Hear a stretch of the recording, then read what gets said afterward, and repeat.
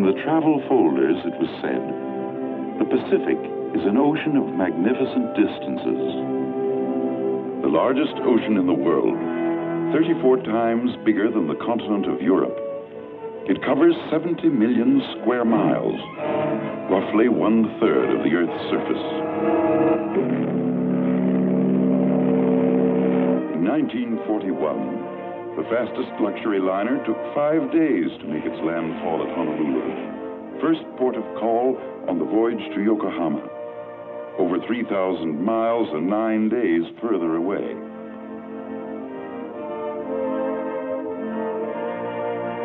Of course, if you were in a great hurry, like Japan's special envoy, Saburo Kurusu, in December 1941, you could make the trip by air in 2 days, 13 hours, and 15 minutes.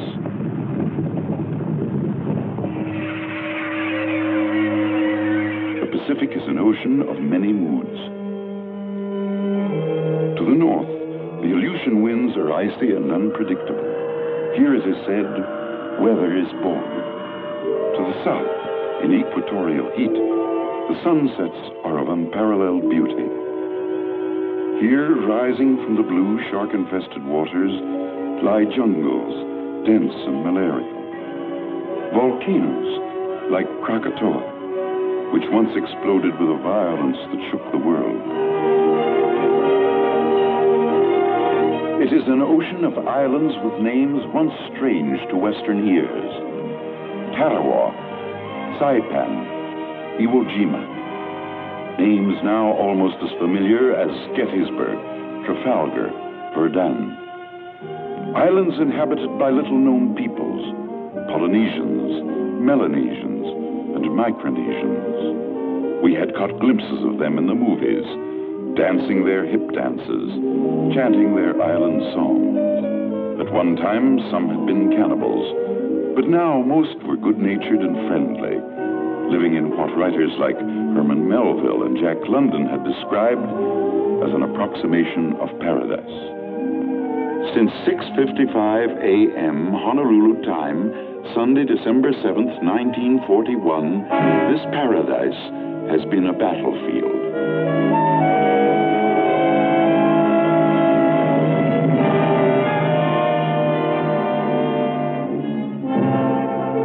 The Pacific Ocean is the biggest, the strangest, the most complex battlefield in history.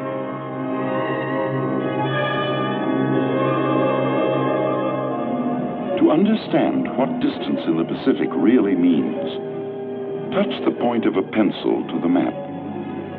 Under this tiny point may be arrayed all the ships of the United States Navy in battle formation. Yet, these ships must be so disposed and so employed as to exert an influence and control over the whole Pacific area. Land war is familiar to the people of Europe and Asia. A massive war of tanks locked in battle, of men deploying, maneuvering along highways, canals, railroads, in city streets, in buildings of brick and stone. But it is different in the Pacific, where there are no highways, no railroads, only the limitless lanes of the sea.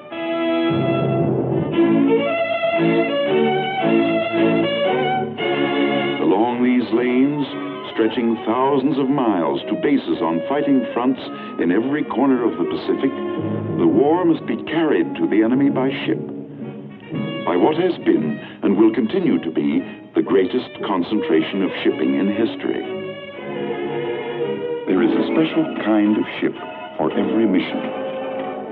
This is the battleship, known to the men of the fleet as the battle wagon, a floating fortress belted with armor plate, 16-inch guns 50 feet long, which can hurl their projectiles into a bullseye 20 miles away.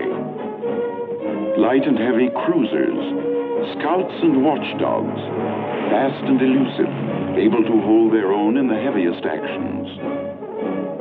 The destroyer, the Tin Can, a fragile steel shell crammed with horsepower, moving at express train speed to protect slower vessels with guns, torpedoes, and depth charges.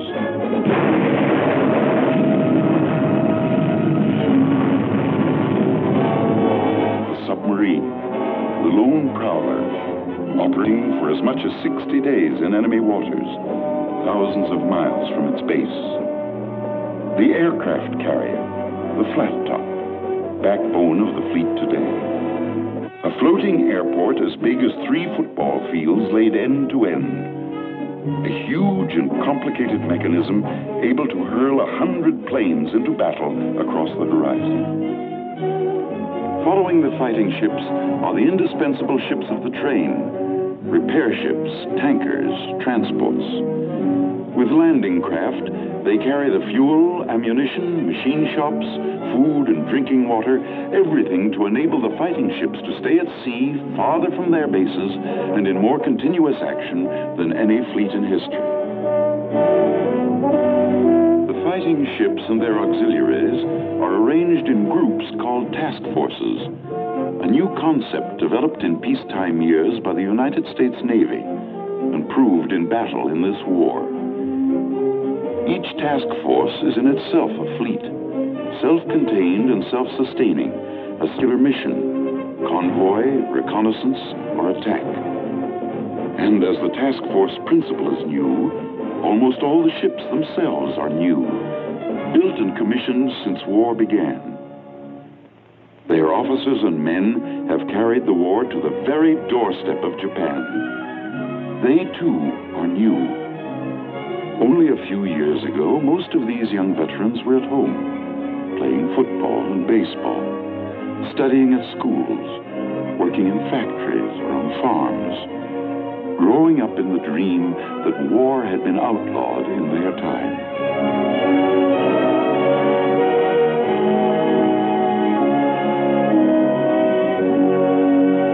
While they were growing up in the 20s and 30s, scores of American warships lay deserted and unmanned, gathering rust in quiet harbors. Others, half finished, had been sold for scrap or sent to the bottom of the sea. This was the result of deliberate policy. Peace through disarmament was the spirit which moved the Washington Arms Conference of 1922 and the London Conference of 1930. Statesmen of those days, with the best of intentions, had forgotten the words of the anonymous admiral of 1918. The means to wage war must be kept in the hands of those who hate war. In America's case, geography was an additional factor. She was 6,000 miles from danger in the west, 3,000 in the east. Most Americans came to believe that a comparatively small navy was protection enough for their isolated seacoasts. But in the middle 30s, events in Europe and Asia began to change America's thinking. She began to prepare to throw her weight into the world's struggle against fascism and aggression. And by September 1939, whatever remained of her old complacency was gone for good. In quick succession, Congress passed the Lend-Lease Act, which made America, in fact, the arsenal of democracy. The so-called Two-Ocean Navy Bill. The United States Navy was reborn. The Selective Service Act, to mobilize the nation's young manhood. But time was running short. It ran out on what began as just another American Sunday.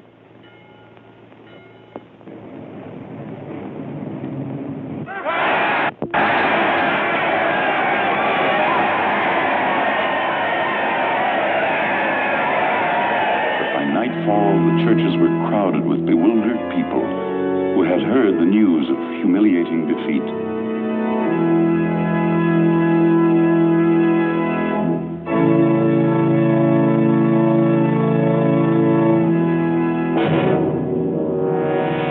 This was Pearl Harbor, America's prime naval base in the Hawaiian Islands. 19 proud ships rested on the bottom. 4,572 men were dead, wounded, or missing. In the hands of Japan rested the balance of power in the Pacific. Bought at a known cost of 48 planes shot down, 3 midget submarines, perhaps 150 men. It was, on the surface, the cheapest bargain in history. But by the morning of December 8th, thanks to Japanese treachery and deceit, Americans were aroused to the depths of their souls. They now stood shoulder to shoulder, of one mind, of one purpose, with the peoples of all free nations everywhere. Through crowded streets, America's great war leader, the late President Roosevelt, drove to the Capitol. With confidence in our armed forces, with the unbounding determination of our people, we will gain the inevitable triumph, so help us God.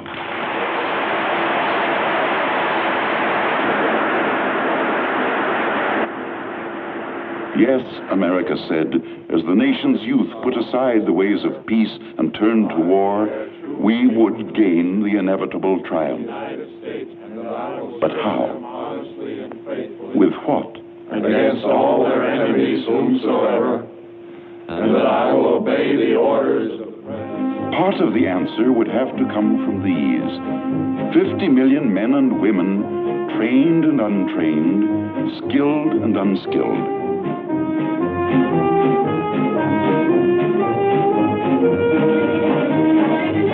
Part of the answer lay here. As a result of Lend-Lease, American industry was already partly on a war footing. But ahead lay giant tasks: reconversion, re-engineering, retooling.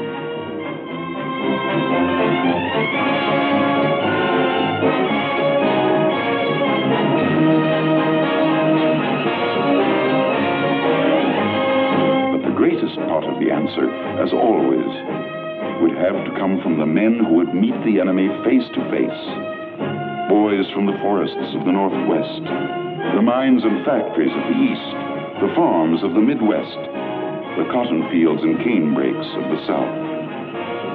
Could these millions, trained only in the ways of peace, be taught to handle rifle and grenade, airplane and warship?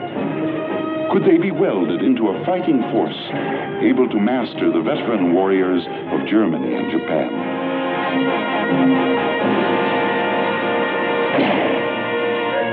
Time was of the essence. Time to draw blueprints. Time to lay keels, to retool factories. Time to train men. The demand was astronomical, far beyond the capacity of the factories, still inadequately equipped. The workers still inadequately trained. On every front, in Europe, Africa, in Asia, the United Nations fought with their backs to the wall. And in the Pacific, time was doubly the enemy. Here in December 1941, the Navy had available 80 combat ships. To these, America's British and Dutch allies could add at most another 50. Against them, the Japanese could bring to bear at least 186 combat ships. These could operate from home bases protected by concentric rings of island bases, unsinkable carriers they were called. America, on the other hand, could count on exactly 7 all-too-sinkable carriers, only 4 of them available for duty in the Pacific. Japan took full advantage of her newfound superiority. She exploded in all directions.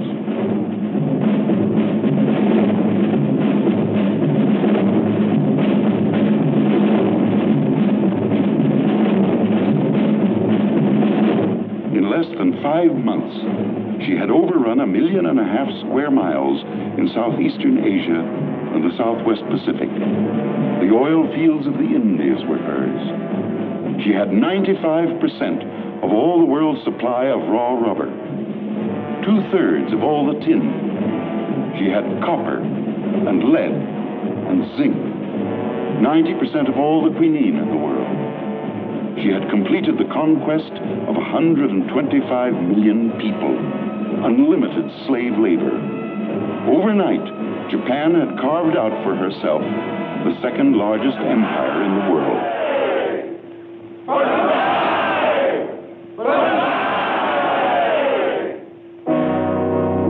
At Fleet Headquarters, Pearl Harbor, the United States Navy's Pacific Command faced a staggering task.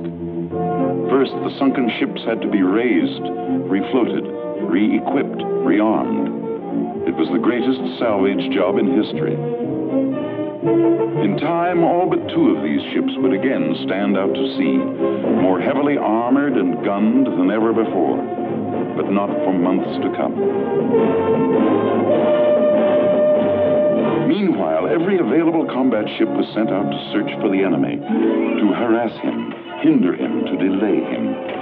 Everywhere in the Pacific, it was the same story of gallant, sometimes hopeless campaigns conducted by officers and men who did the best they could with the little they had. Often it was a few overage destroyers setting out to engage a battle fleet. A few Americans, British, a handful of PT boats, every last available ship in the Dutch Navy. Later, these small forces would be called the Bow and Arrow Navy. They took their losses, not stopping to count their dead in the Macassar Strait, the Banduenu Strait, the Java Sea. In days to come, when the tiny pieces called battles could be slipped into the overall pattern called war, the job they did in the Pacific would assume its rightful place in history. From the beginning, the men of the undersea arm contributed more than their share. Their forays to the very harbor mouths of Japan helped check the enemy in the full tide of his advance. The Navy's airmen did their part. Small carrier task forces launched daring attacks on Japanese bases, foretastes of the mighty aerial strikes to come.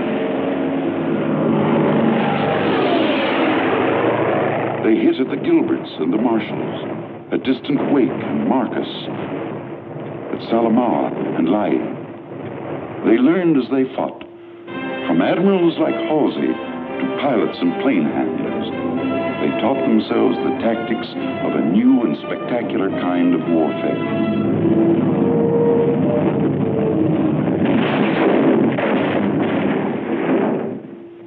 They improvised and invented. On the gray morning of April 18th, 1942, Army bombers led by Colonel Jimmy Doolittle rose from the decks of the carrier Hornet, only 500 miles from the coast of Japan.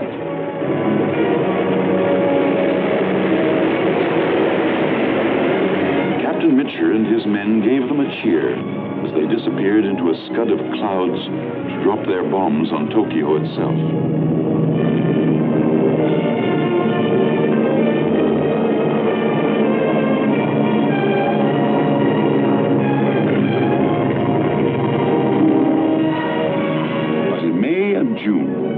Skirmishing came to an end when Japan called for a showdown in two major actions: the Battle of the Coral Sea and the Battle of Midway. The first blow was aimed at Australia. Early in May, a powerful Japanese task force was observed moving south into the Coral Sea. An American force moved to intercept. Aircraft exchanged blows. It was the first naval engagement in history in which surface ships did not exchange a single shot. But the men of the still small Pacific Fleet were sure that the Battle of the Coral Sea could be only a preliminary to the main offensive effort of Japan. For the enemy, there were two logical targets. One, the still unfinished naval base at Dutch Harbor in the Aleutian Islands, key to Alaska, Western Canada, and the American Northwest. The other target was Midway Island, western outpost of Pearl Harbor itself. A Japanese victory here would open an invasion path straight to the American mainland. Upon the Commander-in-Chief of the Pacific Ocean areas, Admiral Chester W. Nimitz, rested the burden of determining where the blow would fall and how to meet it.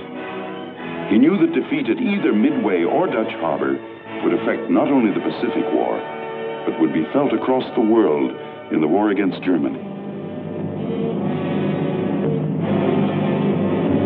Every available ship and plane was prepared for action. Even the carrier Yorktown, damaged in the Coral Sea, had sped to Pearl Harbor to be patched up. Army flying fortresses were dispatched to reinforce Marine aviation groups on outlying islands.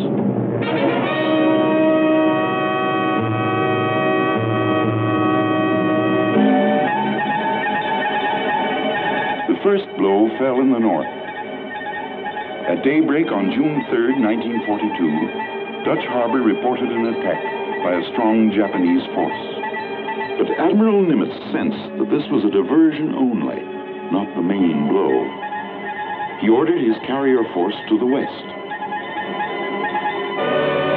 As the small American force sailed from Pearl Harbor for its rendezvous with destiny, it carried into the Pacific the hopes of the free world. To the west, a vast weather front was rolling toward Midway. On June 3rd, a Navy patrol bomber nosed up to the weather front and made the first contact with the enemy.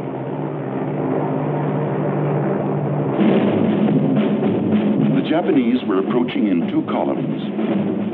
One was the expectant occupation force, transports packed with soldiers and Imperial Japanese Marines, protected by a formidable array of fighting ships. The other was the striking arm, the Japanese Navy's four finest aircraft carriers, escorted by battleships, heavy cruisers, and destroyers. The Army fortresses, although somewhat new at this game, found the Southern, or occupation force. They went in and scored hits on a cruiser and a transport. That night, the Navy patrol bombers followed up with an attack on the occupation force. They scored at least 2 damaging hits and sank a cargo vessel. The next day, the enemy had moved within range of Midway. Marine air squadrons found the striking force.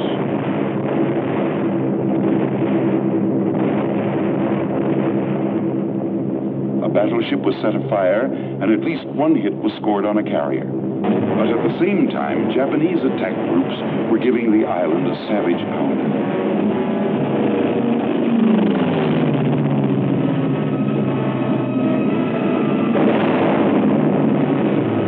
The enemy forces moved in for the kill.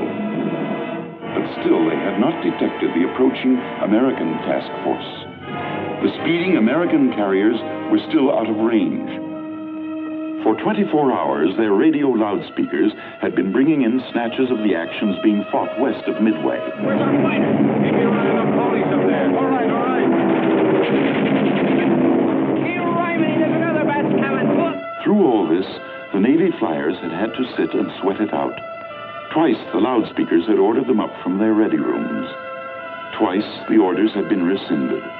At a time like this, they grumbled, you'd think they'd get things straight up there. But up there had to make sure of the exact course and location of the Japanese, sure that his own planes could reach them, hit them, and still have fuel enough to return.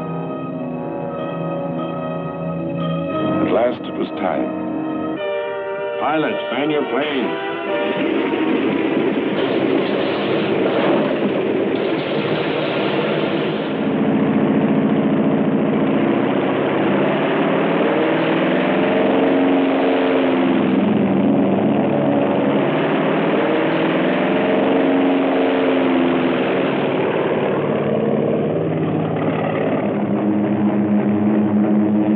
2 hours from their carriers, the American flyers began to suspect that something had gone wrong. The Jap was not where he was expected to be. We know now that he had turned back. Perhaps he had learned at last of the oncoming American carriers.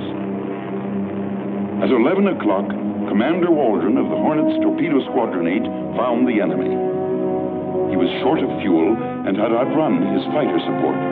Nevertheless, he attacked. Of his squadron, only one man, Ensign Gay, lived to inflate his life raft on the sea. He saw his comrades from the Hornet, the Enterprise, and the Yorktown plunge into the Japanese fleet. They went for the carriers first. In quick sequence, they pounded them into flaming hulks. Kaga, Akagi, Soryu. And with them, 2 battleships were left burning. But one carrier, the Hiryu, escaped for the time being, long enough for a Parthian shot which crippled the Yorktown.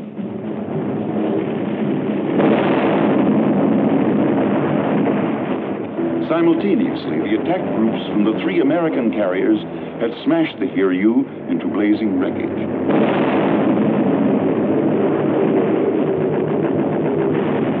For several days, the American flyers delivered textbook attacks on the enemy's battleships and cruisers, now naked of aerial defense. The once clean blue sea was spotted for hundreds of miles with oil slicks and wreckage. By sunset on June 6th, the Battle of Midway had already taken its place beside Jutland, Trafalgar, and the rout of the Spanish Armada. Intelligence officers began to tally up the score. On the morning of June 7th, the men of the victorious American fleet began to bury their dead. As in the skies over Britain 2 years before, a few had earned the gratitude of the many.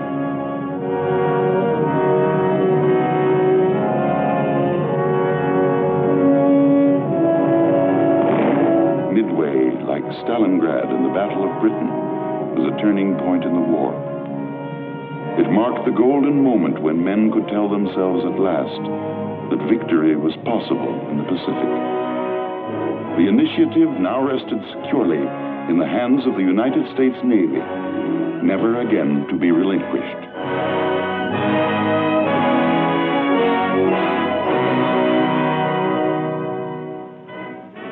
To the Allied Chiefs of Staff in Washington, the initiative won at Midway was an opportunity only, not an accomplishment. Though the enemy had been beaten back, there was no tendency to underestimate him. His record of achievement was plain for all to see. He was entrenched in his stolen island empire as firmly as his German ally was entrenched in Europe and Africa. In planning their offensive, the chiefs of staff had to keep in mind the nature of the Japanese. In total war, the psychology of the enemy is of first importance to the strategist. Unconditional surrender was a long way off. But 2 months after the Battle of Midway, the Navy took its first offensive step in the Solomon Islands, north of the Coral Sea. On Guadalcanal, the Japanese were building an airfield to menace supply routes to Australia. This was the first objective. The name Guadalcanal has been written into history.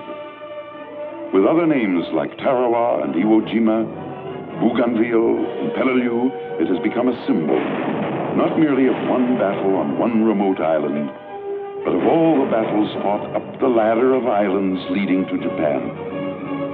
On Guadalcanal, the outnumbered, outgunned Marines first found out what it meant to fight the Japanese at close quarters. In the stinking jungle, they lived through a nightmare 6 months long.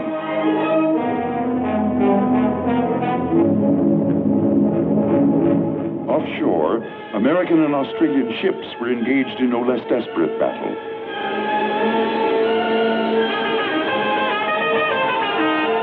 The enemy spared nothing in his effort to save Guadalcanal.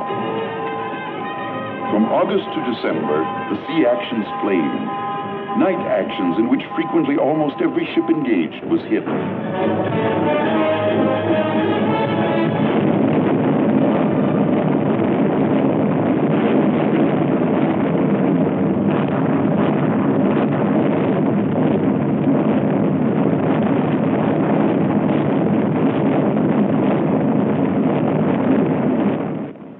Then, suddenly, at sea and ashore, the Japanese attacks ended. The weary Blue Jackets had driven the enemy from waters he already considered his own.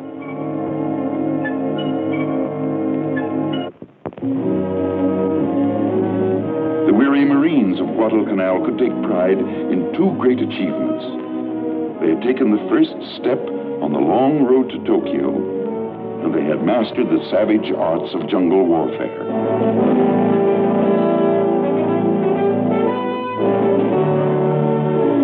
But now some were going home.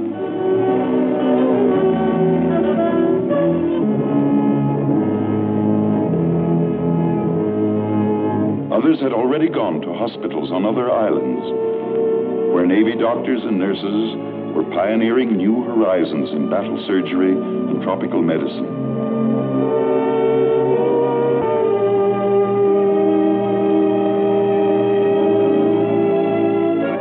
And whole islands were also set aside where tired men could recapture a little of the easygoing life they had nearly forgotten.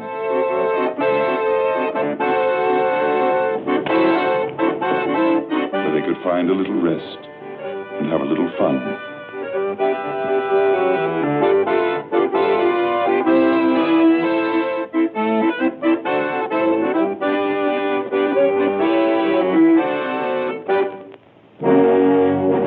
Though some men rested, the offensive strategy of the United Nations could not. In November 1943, America's commander-in-chief flew to Cairo to meet with the war leaders of Great Britain and China. Here in the shadow of the pyramids, they affirmed the Allied program for unrelenting attack in the Pacific. They had the weapons now. There were warships of every type. American industry and labor were meeting the test of global war. They had used well the time bought for them by the bow and arrow navy of the early days, by the outnumbered heroes on Bataan, by the men who fought in the Coral Sea, at Midway, on Guadalcanal, by the free peoples everywhere in the Pacific who had steadfastly resisted Japanese aggression, and by the Chinese who for 8 long years had stood off the full onslaught of the Japanese armies. These mighty bombers were built on time, bought by the sacrifice of British, Australians, New Zealanders, and Dutch. These giant stockpiles were built up while guerrillas in the Philippines and the Netherlands East Indies were fighting the enemy with little more than hope. And even more important, the United Nations now had men for the Pacific. Blue jackets to handle the complex machinery of modern sea power. Airmen, soldiers and Marines trained for amphibious and jungle warfare. And all these were but the vanguard of a host of others still in training camps. Under their commanders, Fleet Admiral Nimitz in the Central Pacific and Army General Douglas MacArthur in the Southwest, by the side of their allies, they were ready to push attack. What they accomplished is history. From Guadalcanal and New Guinea, the Allied advance gathered momentum, striking from airfields on key islands, taking this base, bypassing that. Short steps at first, but as America's power grew, lengthening into giant strides, the world began to hear of strange places. Vincha and Tarawa, Kwajalein and Atapi, Biak and Saipan, Peleliu and Morata.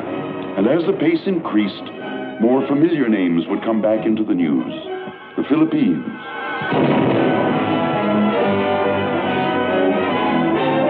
and the islands of Japan itself. But the real story of the oceanic phase of the Pacific War cannot be told in maps and communiques. It can be told only in terms of human effort and human sacrifice.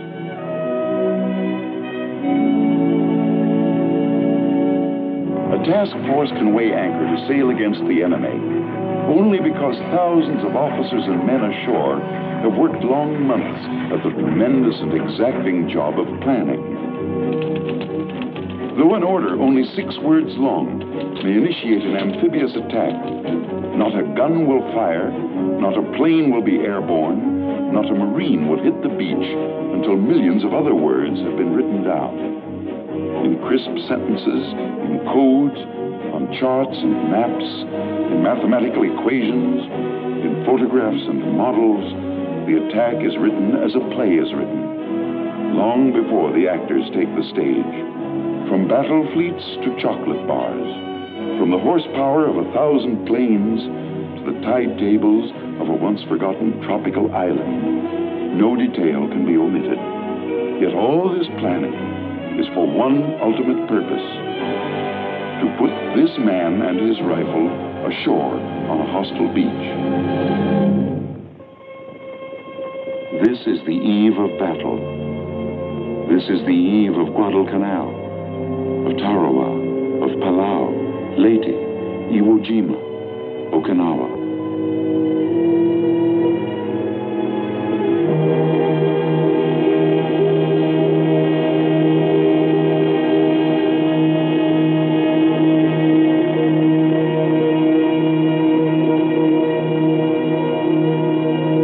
Beyond the horizon lies the enemy. The intricate mass of the attacking task force moves in for the kill. Each ship in its designated place, each man at his designated station, all at the designated time. H hour on D-Day.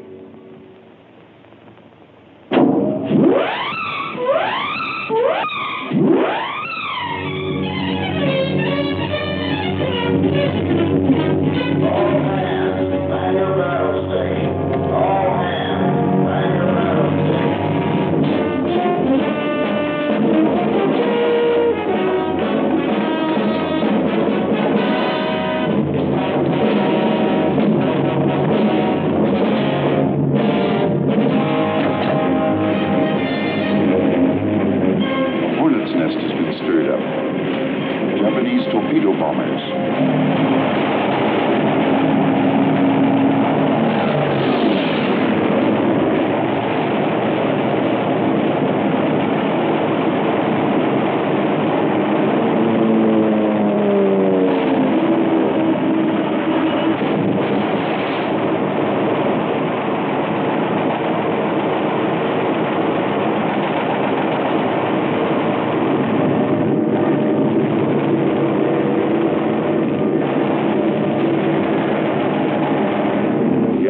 Beaten off.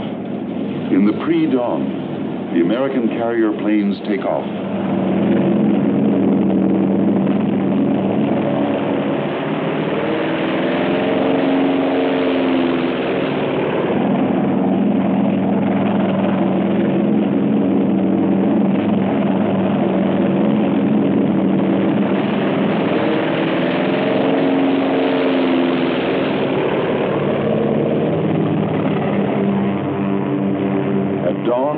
They are over their objective.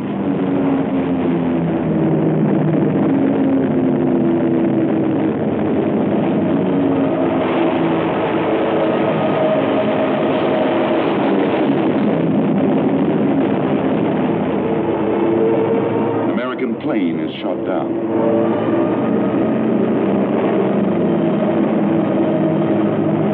This is a Japanese ammunition ship.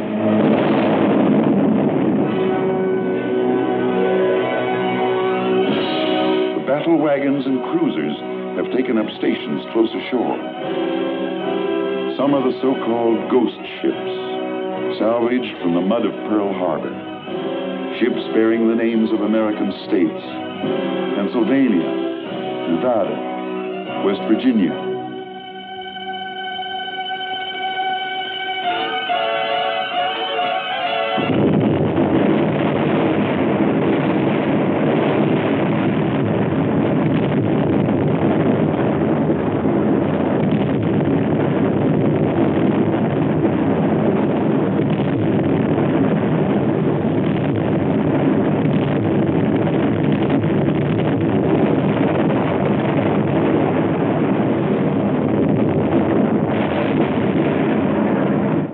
Paying off their debt.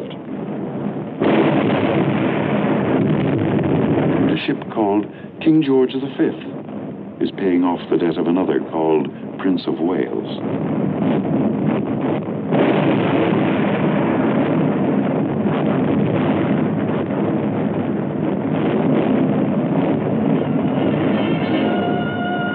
Now it is the turn of the Marines and soldiers. From hard experience, they know what lies ahead. The enemy has had years to fortify these islands.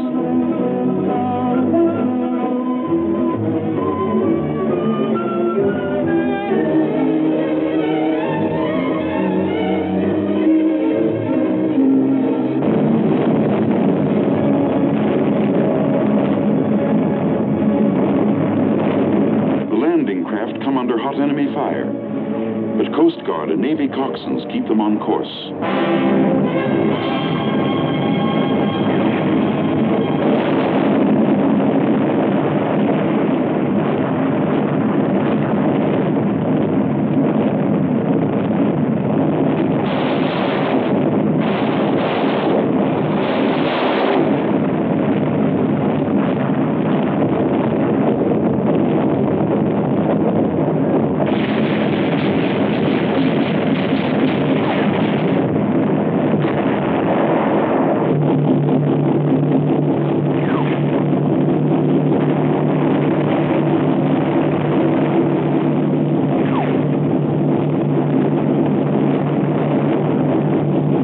Schedule.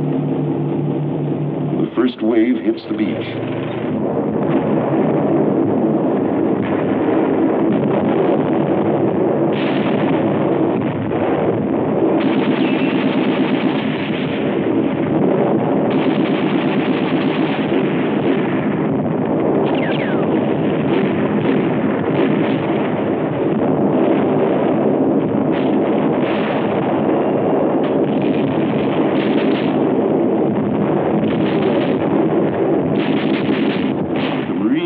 Soldiers have won a tiny strip of beach, a fingernail, no more.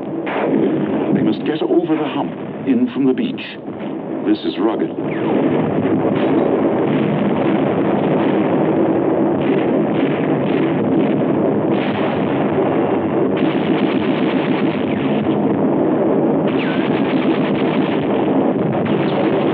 fingernail has been expanded.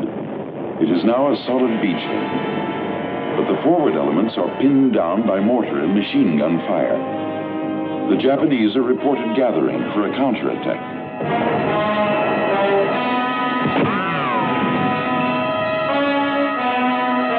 The quickest way to break it up is from the air. The beach calls the carriers 50 miles offshore. But the carriers, too, have their hands full.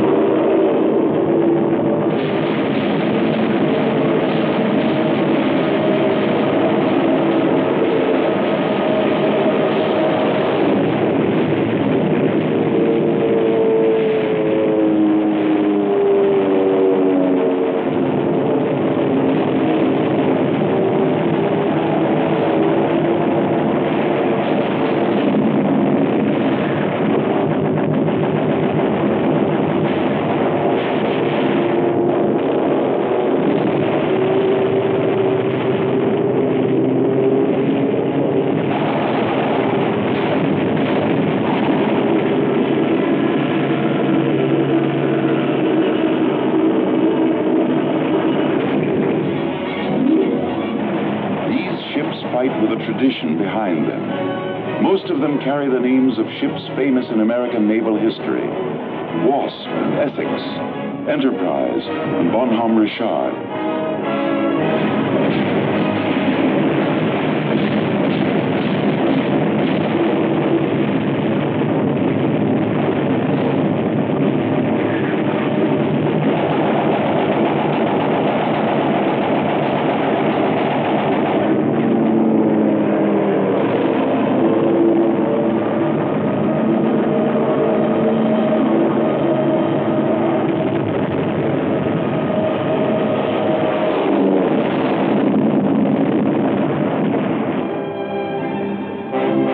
Carriers are temporarily out of action, but the others can fulfill their obligations to the men ashore.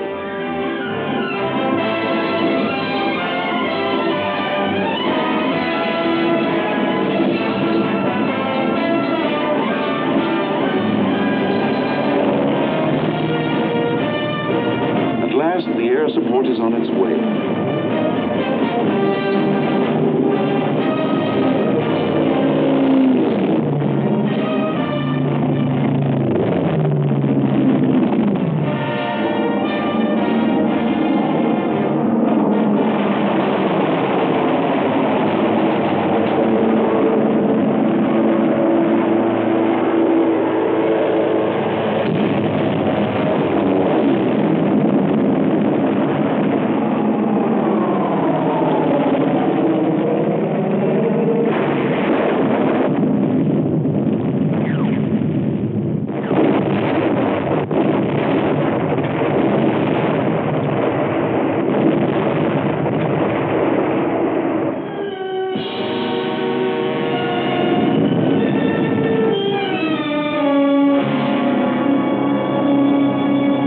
The attack can again inch forward.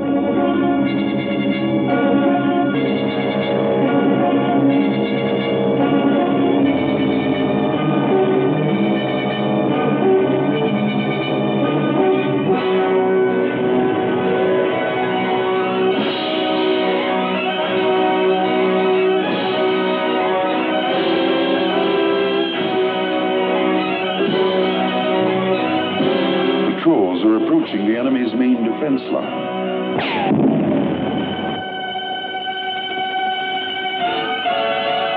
He will have to be pried out with tanks,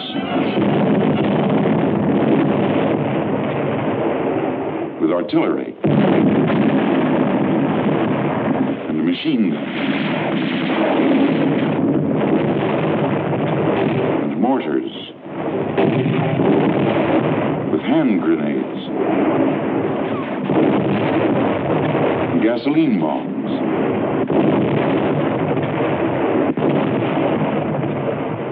And finally, for the foot soldier, with rifle and bayonet.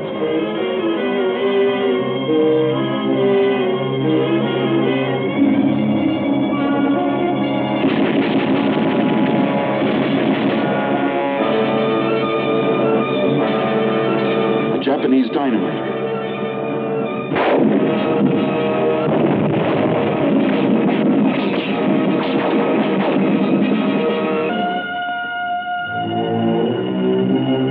Another Japanese refuses to stop.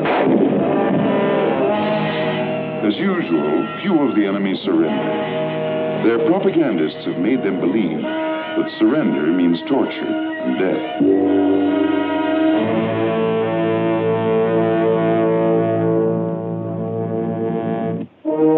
The seaborne community is moving in to stay. The operation can officially be considered a success.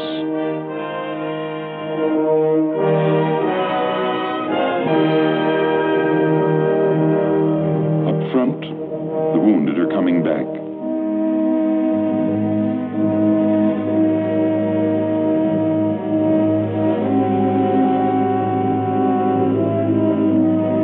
Some will recover to fight again.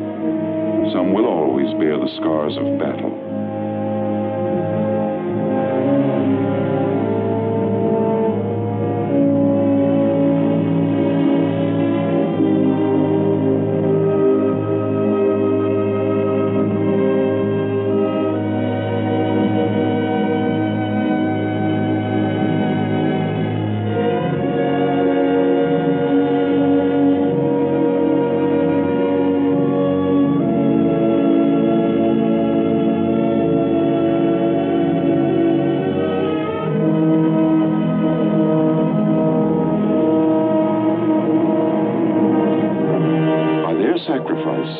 They have won new airfields for Allied air power, new anchorages for Allied sea power, a new base 500 miles closer to Japan from which to launch further attacks against the enemy.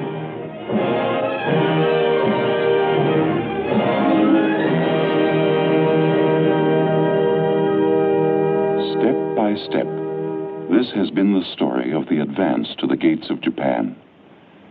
Step by step, this has been the price.